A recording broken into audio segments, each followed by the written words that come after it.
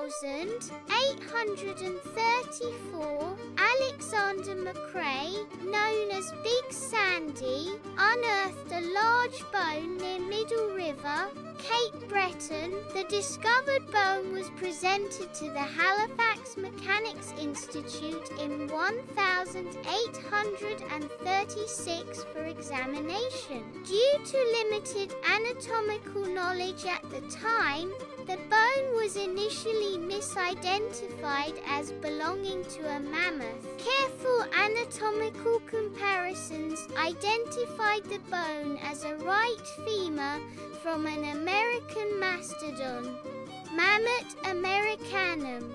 Radiocarbon dating in 1968 estimated the bone's age to be approximately 75 years old. This dating places the mastodon's origin before the last glacial maximum in Nova Scotia, making it a significant fossil find. The Big Sandy Femur, an exhibit at the Nova Scotia Museum of Natural History, represents Nova Scotia's natural heritage.